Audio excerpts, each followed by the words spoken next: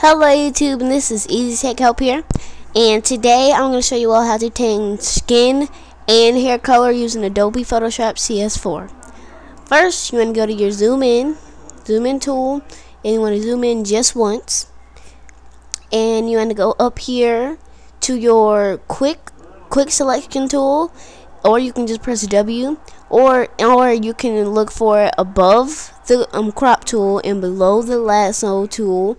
Just click that and try your best, and I'm just gonna circle in the hair and the face, just the whole face, and try your best to stay in line with his face. You don't want to go out the line or on the shirt.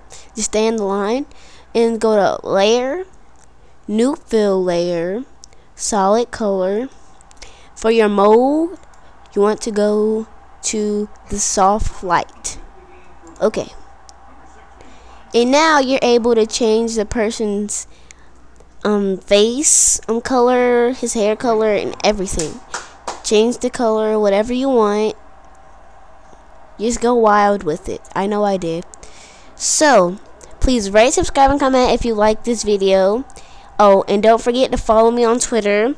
My Twitter link will be in the description. So, yeah, that was all today. I know it wasn't a real important tutorial, but I just wanted to show you all how to do this for your simple tutorial for your beginners.